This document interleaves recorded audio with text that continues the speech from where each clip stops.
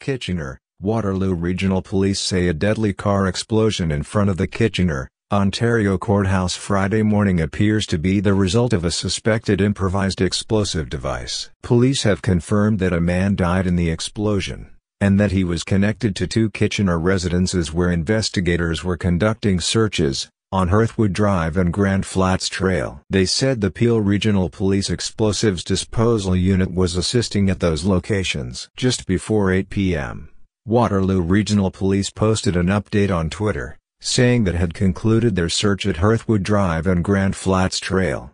They also said they would be reopening the streets around the courthouse. Police have not released the name of the man who was found dead in the car. "I can't speak to who created it, but it appears that the male who is deceased is responsible for this explosion," said Superintendent Eugene Fenton. There was a body inside. First responders were called to Frederick and Duke Streets around 10:30 a.m. after residents heard a loud bang. "I looked up at the building to see what it was and saw the flames shooting out from over here," said Mike Sylvester. He was working at a nearby construction site when the explosion happened. Sylvester says some of his colleagues tried to get a closer look at the vehicle. "A couple of my coworkers ran over there and took a look inside, and there was a body inside," he said. "It was engulfed in flames so they couldn't do anything." Rob Kowalczyk, who also works near where the explosion occurred, said he heard a bang and could smell smoke and plastic burning. "Some of the guys on site tried to help the person out but weren't able to make it in time. They opened the door and it just fed the fire more," he said.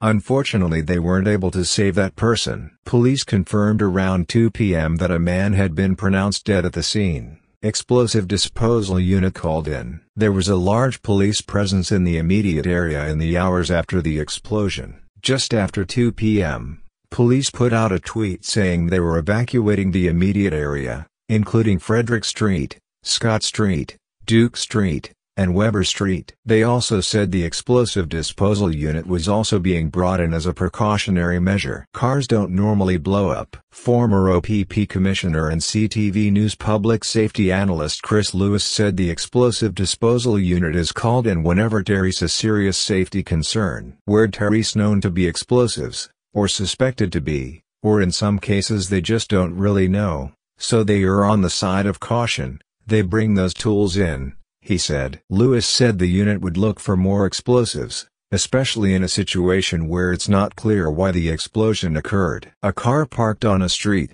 that normally doesn't blow up unless it's an intentional thing," he said. Lewis said the unit is specifically trained for explosive disposal.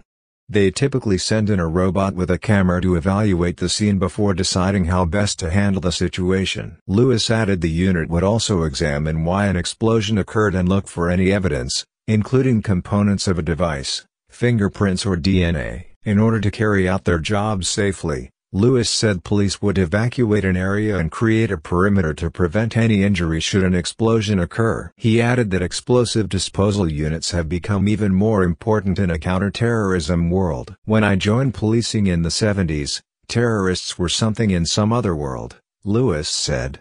"But in that whole counterterrorism world, there's been more and more training around explosive devices." The investigation is ongoing. Anyone who has information about the incident is asked to contact police.